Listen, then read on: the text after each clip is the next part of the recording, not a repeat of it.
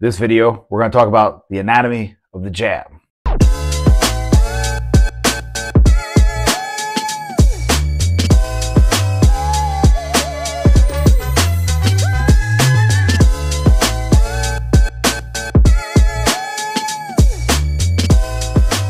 Hey everyone, this is Coach Keith Kepner. This video, we're going to talk about the anatomy of the jab, also known as mastering the jab. But we're going to go into the anatomy of it, all the deep, nuanced points about it. That is obviously why most people are here on this channel, for serious boxing people, not just people who are fans of boxing. Okay? This video was inspired by James Johnson. He has an Instagram channel, Pad Work by James, and I asked him for some thoughts and ideas, and he gave me many, and this was one of them. And I was like, man, you know what? It's easy with something as basic as the jab to not talk about it. I'm sure there's plenty of videos done about it, but I'm going to do my best to make this the best video. Maybe. Okay? That's up to you to decide, but I'm going to make an attempt. And we should respect anyone who attempts, even if they fail while failing greatly, because I shall never be with those cold and timid souls that know neither victory nor defeat. And may you be the same. All right, let's jump into it. The anatomy of the jab. By the way, make sure you stick around to the end, where I'm going to give you 6 jab exercises that you will use to make you be more fast, powerful, everything, even have more endurance with it. So make sure you stick around for that, because that will be at the very end. Also, before we get going, make sure most of you guys watching have not subscribed. Make sure you like the video, join, become level 2. I'll review your sparring, training footage, fight footage. I'm only accepting 10 more people because I realize, just as far as the amount of time that I have between running a large gym business as well as working with fighters and everything else, that I want to make sure I don't slack and not get back to people as quickly as I should and could with feedback videos just like this on their sparring and fights to help them progress. Subscribe to the channel. Also, consider buying me a cup of coffee. I live off of coffee. Coffee is my love language. You can do that by doing a super thanks. So at the bottom of the video, there's a thanks there, right there, boom. Okay? Some people have dropped $5, $10, $20. Pretty awesome. And it's a great way to support the channel, just with a quick little tip and a cup of coffee for Coach Keith. All right. So jab theory. Let's talk about the theory of it first before we go into all the rubber to the road concepts. So the jab, as we all know, is the most important punch in boxing. That's something that people will repeat verbatim and not be able to tell you. Now, am I going to tell you all the reasons it's the most important punch? I might not. I might not, because there are so many. Right now, my mind is gushing with them. All right? But let's divide them into 3 categories on why the jab is the most important punch in, dare I say, all of combat sports. Number 1, it's the safest. Think about it. Any other punch you throw is going to be more committal. Now, of course, you could throw any punch completely undercommitted and passive, and in theory not open yourself up, possibly, but also in theory open yourself up because of throwing uncommitted punches, and we'll talk about that a little bit later. But the jab, in its very nature, because you throw it from your stance without a rotation, it's not a hook, so therefore there's not a follow-through that happens.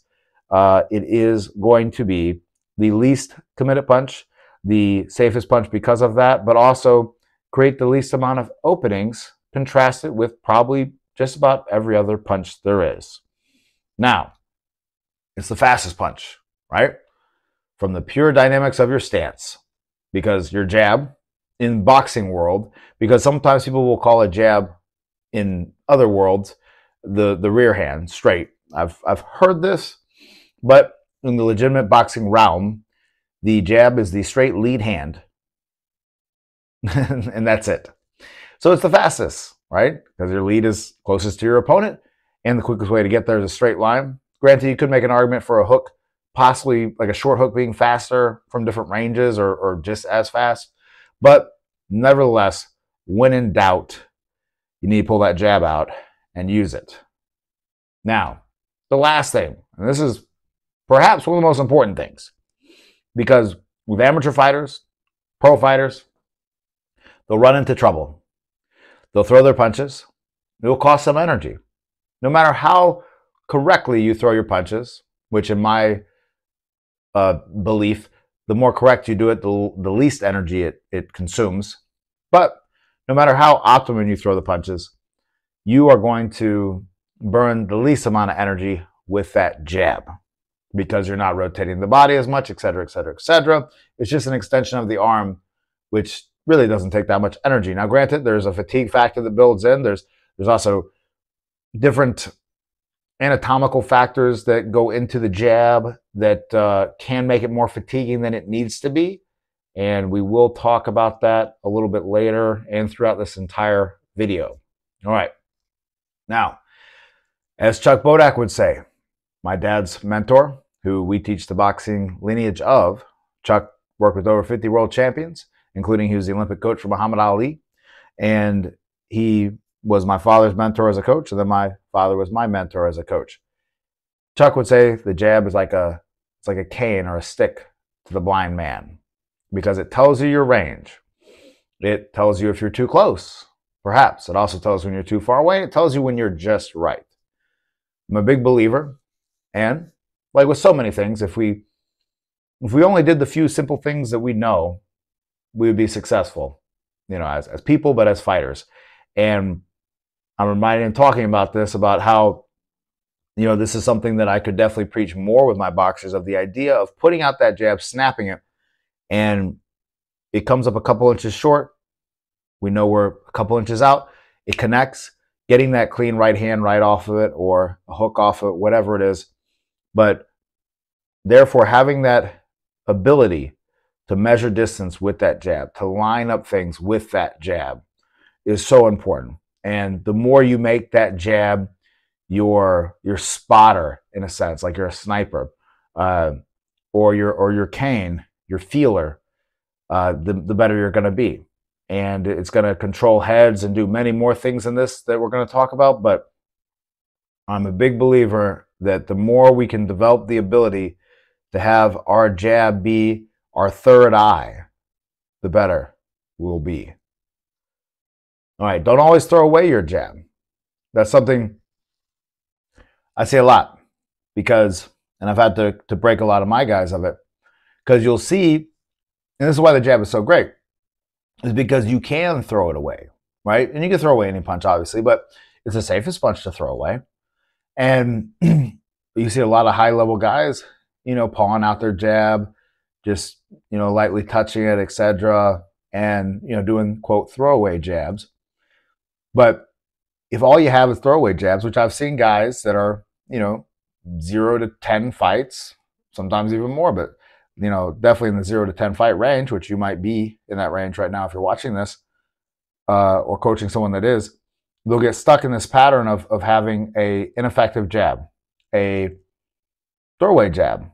And that leads a lot of openings. It invites somebody to counter the jab, because if your jab is always a throwaway jab, or at least 90% of the times is a throwaway jab, that's going to take away a lot of its effectiveness, and then you're going to stop believing in the power of the jab. Versus, if you learn how to develop a good jab, like we're going to talk about today, that has the pop on it that is concerning to somebody, then all of a sudden that jab is a lot harder to counter, because now they're worried about it. Now it's something that is in their arena of concern. And so therefore, now it's going to set up things better. It's going to keep you safer. It's going to deter them more, because as well, the jab can be a great defensive tool, and shut down a lot of punches by the very nature of how it's thrown. Control people's heads, snap it back as they're throwing a punch, therefore taking off the steam or the entire punch that someone might throw at you. But if all you do is throwaways, someone will throw you away. Now, have your seatbelt on when you jab, right? So often we don't realize how dangerous things are. We don't wear a seatbelt where it's a simple thing you can do, right? And that doesn't mean you drive your car more dangerously now that you're wearing a seatbelt, but it's that last little extra prevention. So what do I mean by wearing a seatbelt with the jab? What I mean by this is putting the chin behind the lead shoulder as you jab, and of course giving your rear hand a job, right? So the rear hand job is maybe to be on the side of the face, depending what your style is or who you're fighting, or it might be in front of the face. But it's employed. It's not off in the wilderness, down, low, or going back or whatever. And to be clear, you can see many fighters have their chin up, not behind the shoulder, and their rear hand flopping out in the wind. And so to be clear with all these things, like you guys know with my content, I'm going to tell you the truth. The truth is, in boxing, you can do almost anything. But what I'm about is what's going to be the highest reward. You can drive a car for years, not wearing a seatbelt, speeding, doing, drinking, whatever, and or not paying attention to the road. You can do that for years and be fine, but it only takes one time. And I'd hate for that one time to be when you're in a match of consequence, and now you're up that creek without a paddle. All right. So first off is, like I said, chin behind the shoulder, having the rear hand being employed, but then also being able to have a broad variety of defense as you jab, right? So we're jabbing and catching, jabbing and blocking. We can block the vast majority of punches with our rear hand. So be able to do that.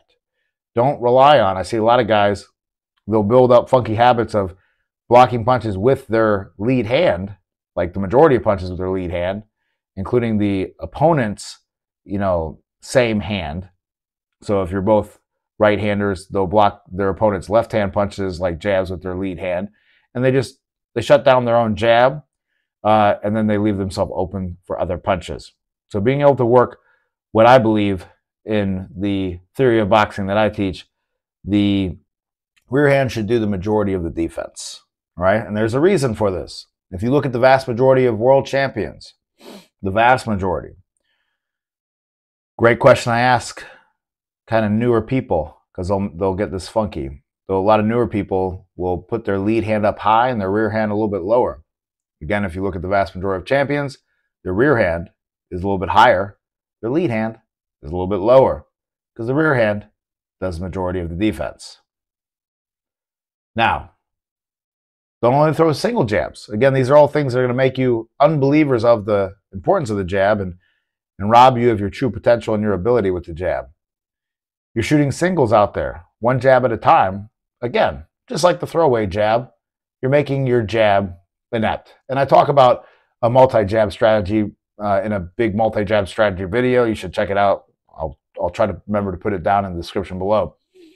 But when we're putting only one punch out there, it makes it very easy for your opponent to know, okay, he's going to lead with that punch, let's say, and there's not going to be anything else after it. Even if you do throw other punches afterwards, they know that that's only one of that punch, one of the jab, the most important punch of boxing.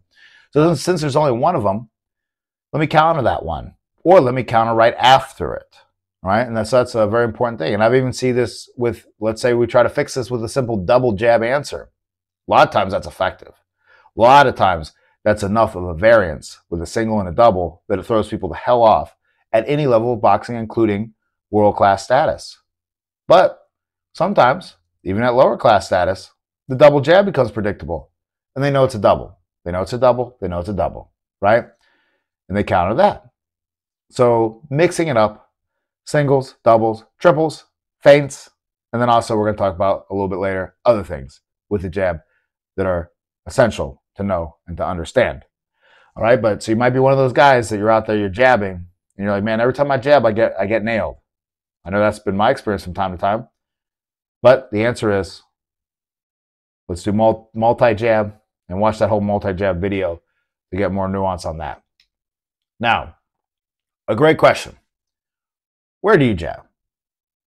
That's something that's funny. A lot of people don't necessarily think about that question unless you've been around boxing for a long time and really thought about it. Where do you jab? Well, you jab people's head, right? Well, let's talk more specifically about the places we're going to jab and why we're going to jab there, okay? So the first thing, the number one thing, is we're going to jab the jaw. The jaw is the button in boxing, right? I'd much rather just about take a punch anywhere else on my head that's legal, right? I don't want to get hit in the back of the head. But anywhere else that's legal, the tip of the jaw, if it's like this, like I am right now talking to you, with a punch that even just has a moderate amount of snap on it, is very, very disturbing. It gives you that buzz feeling, which is not the feeling that I want to have when I'm boxing. And it's a sign that your brain is having some trouble. So going for that jaw. And then there's also benefits to that as well, because it's a little bit more of the center mass of the person and then of the head. So if you're aiming for their jaw and they bob down a little bit, you're still going to get their forehead. All right. So going for the soft tissues of the face, or as my dad would say, the mush. But the nose, the jaw, all these softer areas, it's going to be better on your hands and everything else, particularly when you're fighting pro. But it's also going to cause more damage and hurt them more as well, because you can drop people with a jab. I've done it, and of course, many, many people have done it. All right, now, the next one, the shoulders and the chest. Somebody's moving their head a lot. Easy answer. A lot of you guys know it. Aim for the chest, right? Because that's the broader part of the body, and the chest and the shoulders, right? So that alone is the answer to shutting down head movement most of the time.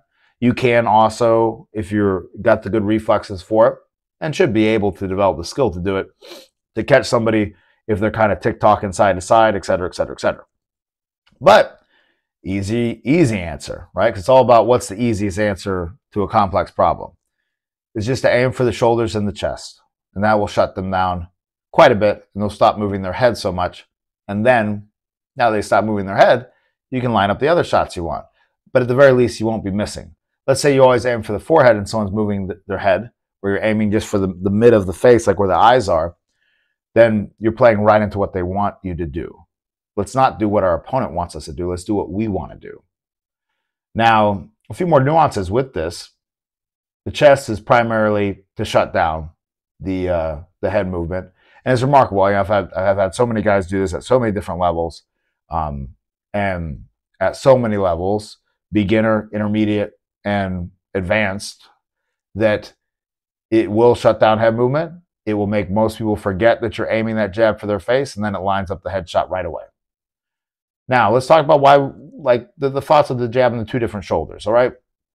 So you jab that lead shoulder, let's say, then you actually open them up a little bit for the right hand, right? You move them open a little bit. That clears a path sometimes for that right hand. It also can wear out the shoulder if you're fighting multiple rounds, like as a pro fighter. And it can also shut down the jab to a degree. Now, be aware, though, that there's some downside to this, all right? And we'll talk about that. You can jab the rear shoulder, and it ends up being, the hand.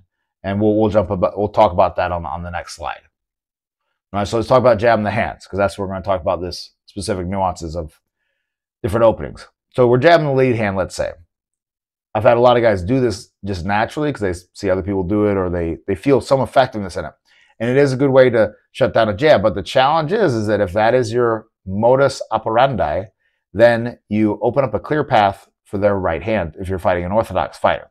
Now, granted, if you're fighting a an opposite stance fighter, a mirror stance fighter, orthodox versus southpaw, then, jabbing their lead arm, that just is going to happen, right? So you got to find pathways over and under it. But when we're same stance and we're jabbing their lead hand, we're crossing over with that jab, and now there's a very clear path for a right hand or a two to come over, and I've seen it happen too much. So if someone's jabbing your lead hand, remember that as well as the answer, because anything that can be used against you will be used against you, but you should use that against them with that knowledge. Now, jabbing the rear hand or the rear shoulder, whichever one's more available, that's going to shut down right hand counters, in a lot of ways because you're stuffing that hand. You can hyperflex the elbows back or the elbow back, right? You do a stiff jab on that.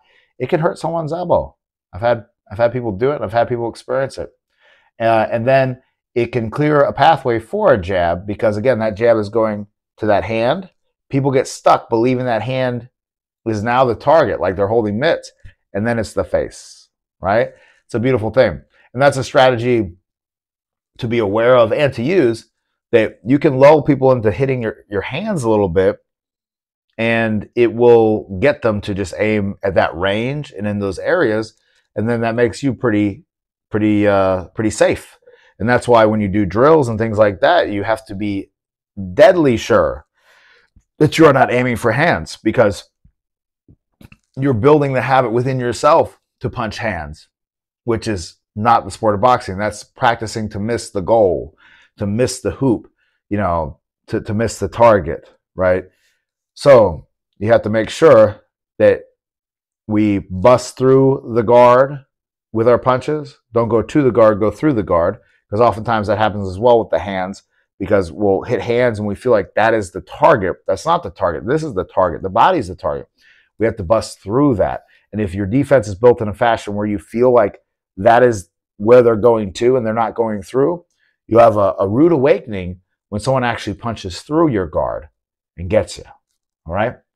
Now, the sides. Let's talk about that. That's another just great nuanced area of aiming. So first off, let's say you're jabbing to the lead side of their face, right? If you're same stance, then you're going to probably be lining them up for a right hand, right? You're jabbing off to that lead side. It's going to get them leaning over to their rear side, which opens up a clear pathway for your right hand. You know where they're going to be. Also, it can discourage them from slipping that way, let's say, if they have the habit of doing so. If I feel punches sliding on that side of my face, or a little bit on that side, or every time I go over there, the punch is right there to meet me, I don't want to go over there anymore. Now, a similar thing comes for jabbing the rear side. We're jabbing the rear side. It can lean them a little bit more into maybe a rear uppercut shot if they're the same stance as us, or again, a 2 that's just angled over there a little bit, as well as just another jab, right? And then also jabbing above. Now, we can jab either, like I'm showing here, kind of the top of the head area, and that's going to dump them into any punch we want down there, but specifically maybe an uppercut. Now also, you might also sometimes jab the forehead, okay? Now, specifically with helmets, like in amateur boxing, you can jab that helmet all day long, and you're not going to ever have a problem, all right? But when you're pro and you jab someone in the forehead hard, and they have a hard head, you can hurt your hand. So you want to minimize jabbing the forehead as hard as you can most of the time, unless you just got crazy strong hands or whatnot. But one benefit though of jabbing that forehead is now you're making them have to pick up their guard higher, or they'll start dropping down to go under it if they're smart. But also think in terms of leverage, right? If you jab me here, let's say we're amateur, you jab me here, it can snap my head, absolutely, 100%. If my chin is down, it'll happen less. But if you jab my forehead, it'll snap my head a little bit more. It makes it a little bit more clear that a punch is landing. And then it also, remember, if we control the head, we control the body. That applies to any type of combat sport or martial art. If you control that head, snap it up, it opens up other available options, right? And it makes it harder for them to do what they want to do to you. Now, the jab to the body. Bam. Right there in the stomach. You could go for the sternum as well. And you could go for the floating rib, like as they jab. But that jab for the body, great punch to use. Something I didn't use enough, but a lot of taller, shorter, and mid-sized fighters use this effectively. And it's a great way to disrupt someone's breathing. And also there's just an open pathway for it when you're same stance. Just like how when you're fighting an opposite stance fighter, there's an open pathway for your 2 to the body, wide open for that powerful 2 rear hand, but there's a wide open spot. Let's try to step with that jab so we can put maximum power on it. Let's make sure we slip the head offline for extra safety. And then for even more safety, A danger of jabbing to the body is the right hand or the rear hand come over the top. All right. So how do we resolve that issue and that challenge? Well, one is obviously starting with jabs up top, perhaps not letting them know when we're going to jab for that body, or following up the jab of the body with a quick punch up top, like a right hand, a 2, or even a 3 up top. So mixing in that variety is enough to create uncertainty to make them less likely to want to counter or to feel certain about their counter. But also, we can just cross catch or cross block that shot as we jab for the body. Be ready for it. If you're a shorter guy like I was, people will do this punch to you even when you jab them for the head. And you need to be able to have an answer besides just head movement. All right? Head movement can be an answer, but it can't be your only answer. We need options. Now, 3 ways to produce power with your jab. Again, to have an effective jab. Pro boxing, which is, again, even though the vast majority of people I coach are amateur boxers, but whenever we're boxing, I think the pinnacle of boxing, in my personal opinion, and in the philosophy I was raised, is pro boxing. Pro boxing is scored on clean, effective punches. Effective means powerful. Clean means it's not sliding off or, skipping off of someone. It lands nice and flush. Clean, effective punches. So effective is power. We have to know how to have effective, powerful punches, including our jab. And the less your jab has power, that's one more weapon people don't need to worry about, which is the most important weapon. And you're going to have more of a tough time than you need to. All right? Yes, a fast jab is excellent and important, but a powerful jab is very helpful. Now, before we jump into that, though, if you haven't yet already, consider buying me a cup of coffee. Drop down to that super thanks, whether it's $20, $10, $5. Coffee's getting expensive, and it helps keep me going to help me make more videos. Thanks for the support, guys. All right. So first off, we're jumping this into 3 categories for how to make power with a jab. So the first category, I have this divided into 2 different points. And point number 1 is a few different things together, but I feel like they're not different enough to make them their own category or own subpoint. So you have the turnover, the whip, and the shoulder snap. All right. So you have the turnover of the punch at the end, right? That creates more velocity. I think it's similar to what like some old school people, like I think Jack Dempsey talks about in his book about the corkscrew punch or whatever. But that turnover at the end creates that extra force and power that also theoretically I think can help in cutting people. A lot of times I think cuts are more likely to occur from a punch kind of scraping off of somebody or just hitting very hard, but definitely that snap turnover I think is helpful. The whip of it, so it is kind of like a whip motion, so it's not just a pure turnover. I don't think that's sufficient to describe it. It is also a whipping type motion, which is, again, think about it, and guys like that had cutting like jabs, like Ali, he really kind of whipped it out there. And then you have the shoulder snap, snapping up that shoulder at the end of the jab, that again creates that stiffness and that force at the end that we want, that leads us to the last point, the squeeze. You can do all the things in the first subcategory of the snap, right? Because again, at the end of the day, if you don't have the snap, with the other 2 things I'm going to talk about, it doesn't matter. Because if you don't have the snap, which encompasses also the squeeze, then you can do the 2 next things I'm going to talk about. It's not going to make a difference at all. Just time and time again, I work with people. They'll do everything mechanically pretty optimal, but they lack this first thing. It doesn't matter. Someone gets this first thing down, they do everything else mechanically kind of like whatever. Not quite exactly how I would say to do it. And they hurt you, all right? And then it comes to that squeeze at the end, right? For the last sub point, which helps facilitate all of that energy and all of that snap right on the end of the fist, the grabbing tight, which is going to create that jar. And now it makes your hand go from a floppy thing to a rock.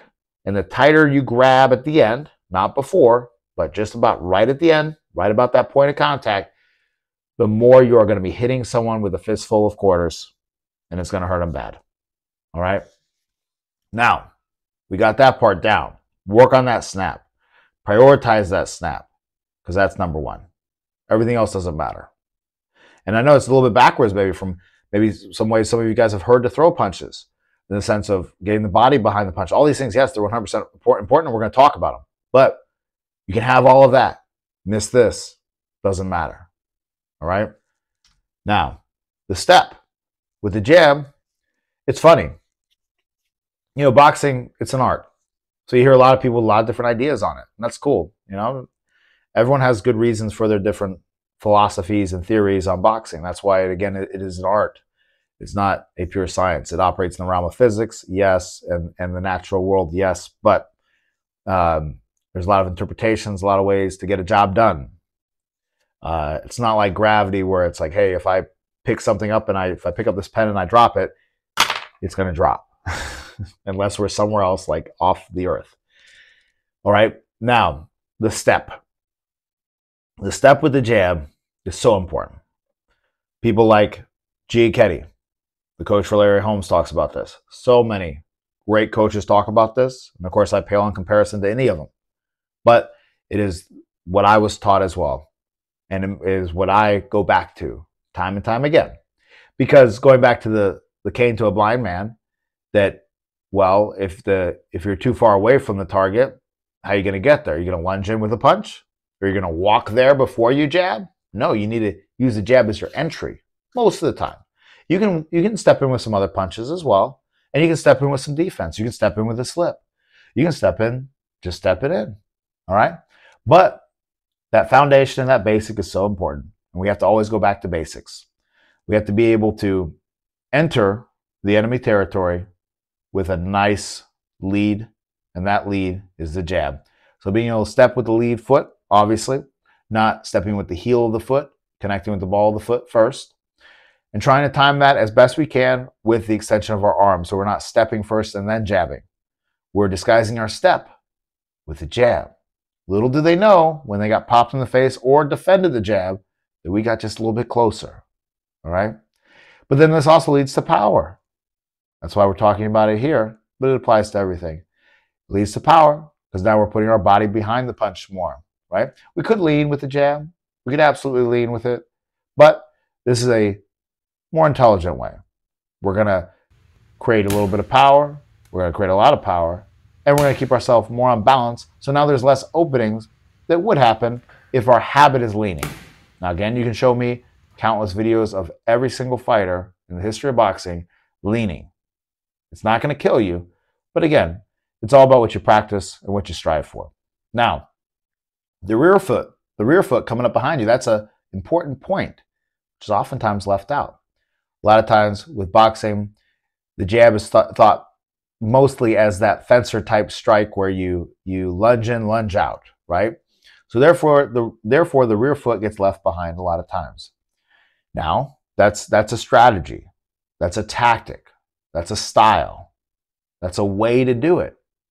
But here's another way that also leads to more options.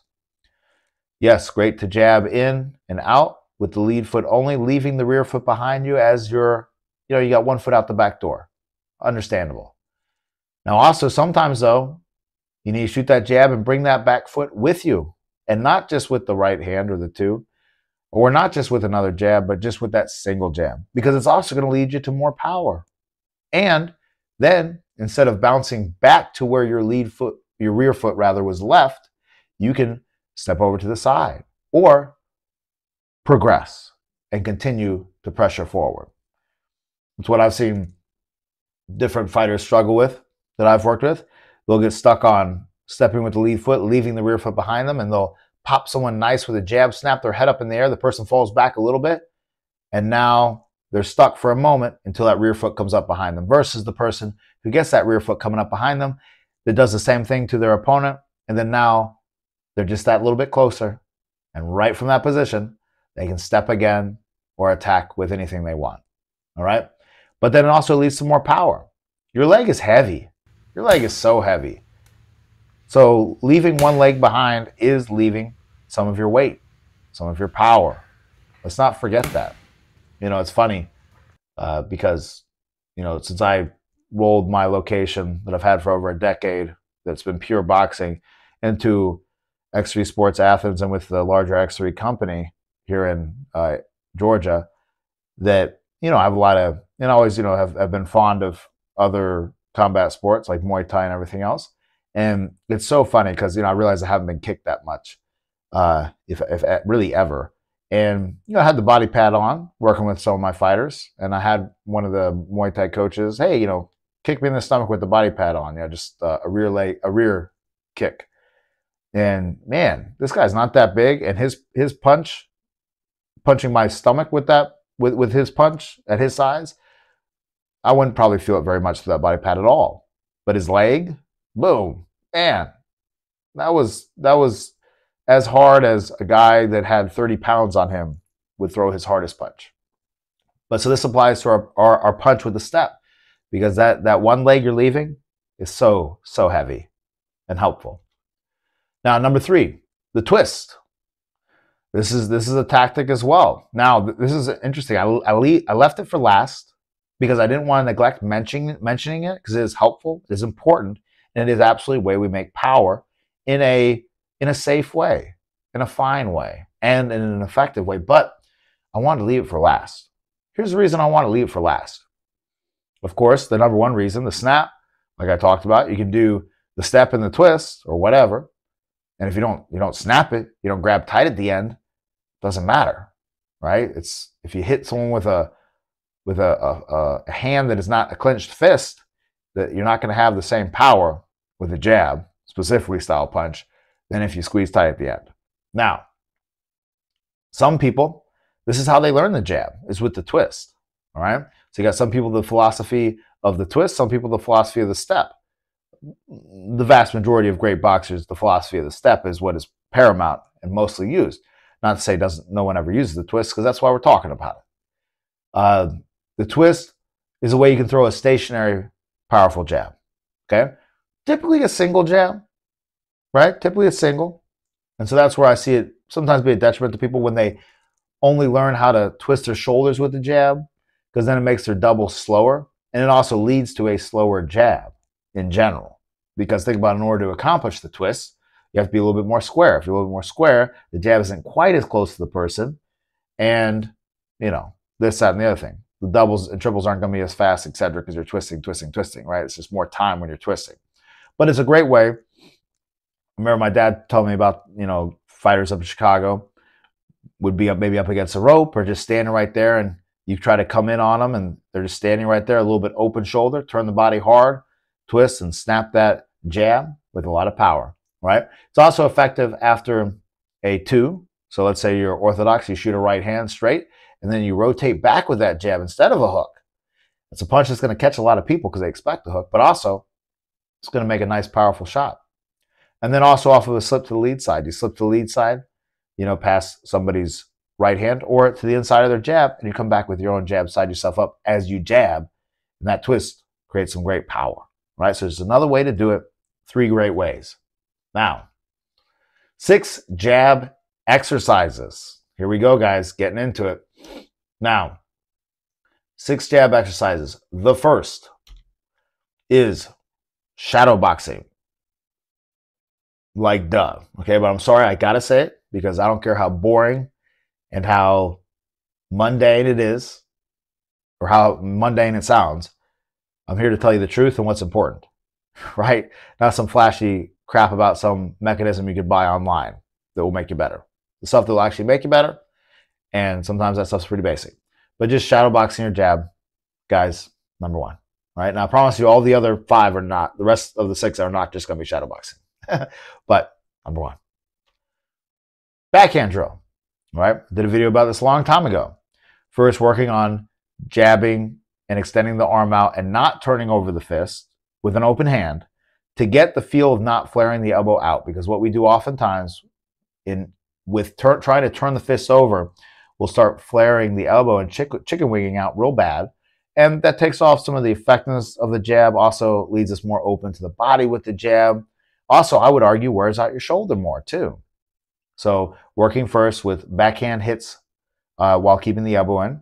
And then as you get that down, then you can quickly then start incorporating the slight turnover at the end and the snap, and then put the whole shoulder snap and everything else behind it. And it's a brilliant way to create a very fast and effective jab that can also be doubled, tripled, and quadrupled up. Now, band hand, or a band for your hand, right? So many ways to do this. You could have a band in both hands wrapped around you. I have one that's just in one hand tied to the ring behind me. But this helps you with that start speed. The reason why a band is effective, and again, to be clear, this is a drill to help increase your start speed and just the velocity of the jab itself. Very important, though, when you hold the band, that you're not squeezing the handle tight, right? Or if you have it wrapped around your hand or connected to your wrist in some fashion, obviously, make sure you have that open hand or relaxed hand as much as possible so you cannot build up the habit of keeping a tight fist and nullifying that important number one point of the snap. And but the reason why bands are important is because if you try to do the same thing for the purpose of increasing speed and power with a dumbbell, you are going to spend a portion of that extension of your arm decelerating, not accelerating.